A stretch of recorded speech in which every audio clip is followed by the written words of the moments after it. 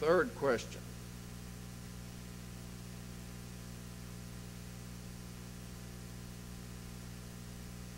And we'll begin with Mr. King.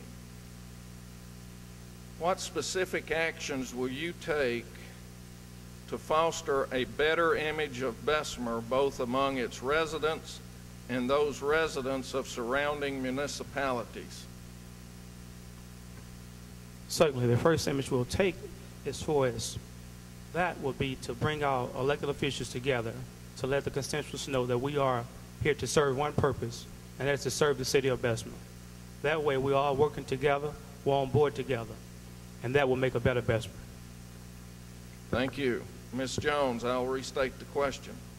What specific actions will you take to foster a better image of Bessemer, both among its residents and those residents of surrounding municipalities? First, I would start with myself to offer the representation committed to my constituents, to represent them with integrity, excellence, and a commitment so that I can bridge other communities around by, actively involving myself to see what they're doing in their neighborhoods. I think what it has to take place is that we then kind of foster and look at other programs and see what other cities are doing, what is positively working in those cities. But I think starting with myself, to offer the leadership that's needed, that I would do it in excellence, offer commitment and integrity to my constituents. Thank you. Mr. Cochran, I'll restate the question. What specific actions will you take to foster a better image of Bessemer, both among its residents and those residents of surrounding municipalities? As I have started and done in the past that had never been done in this city, was to bring a town hall meeting sponsored by our council.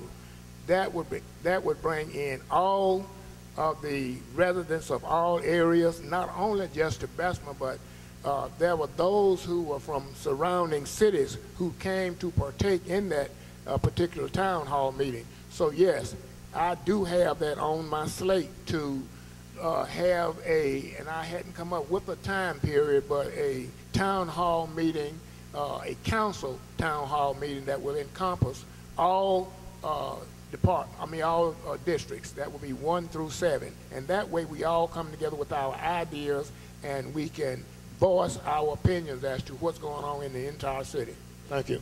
Thank you.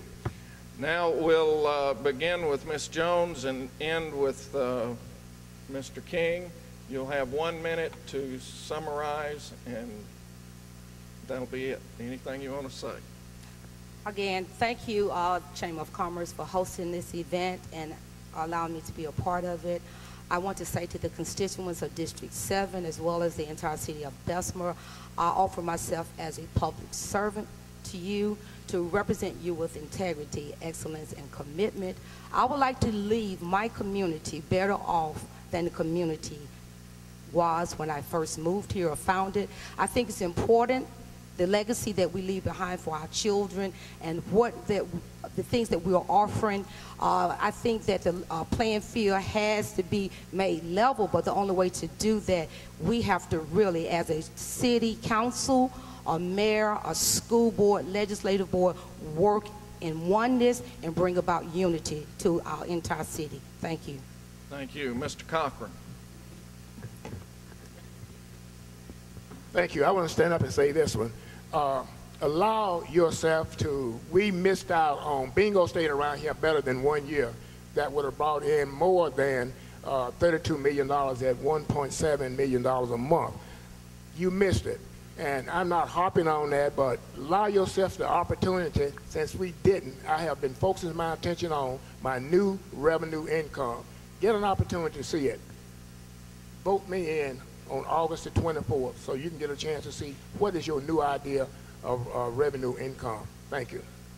Thank you. Mr. King. Certainly, let me just say thanks to the Chamber, thanks to this audience. Let me just say this, that I have respect for Mr. Cochran and Ms. Marshall as well. But I am here running as a candidate to be active, accessible, and accountable. I stress that again, to be active, accessible, and accountable. We need representation that will be on board, ready to go.